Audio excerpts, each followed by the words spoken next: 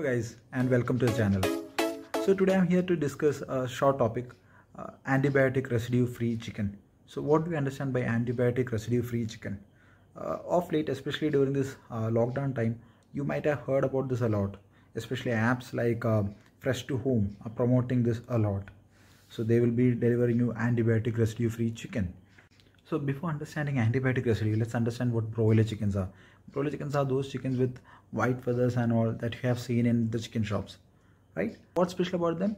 They are raised with the sole purpose of getting meat from them. These chickens grow to their full weight in roughly 4 to 12 weeks. Just like we are given antibiotics and vaccinations in our early stage of life, these chickens also require antibiotics and vaccinations in order to prevent them from getting any infections and dying. Of course, it's a business. These farmers don't want their chicken to die so early and get infected or something like that. So they do that and it's acceptable. These antibiotics are supposed to be administered only in the initial stages of chicken's life, right?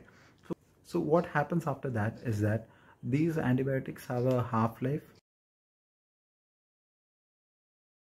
and based on this half-life, they naturally dissipate from the bloodstream of the chicken.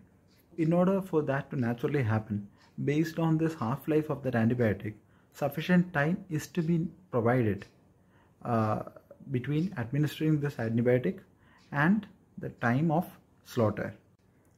But unfortunately, what happens is that some farmers in our country who are profit oriented, what they do is that they continue to administer this antibiotic till the time the chicken attains slaughter weight, and then immediately they are slaughtered and given to the consumer. Since there has been not enough time for the antibiotic to naturally dissipate from the bloodstream, this antibiotic remains as a residue in the chicken meat, and that is then transferred to us, which is not a healthy thing to do, right? So what are antibiotic residue free chicken? It is those chicken who have been raised in a proper manner, where antibiotics are only given in the initial stages of life and there is sufficient time between that administering and to the slaughter time, so that the antibiotic has dissipated completely from its body and it's residue free.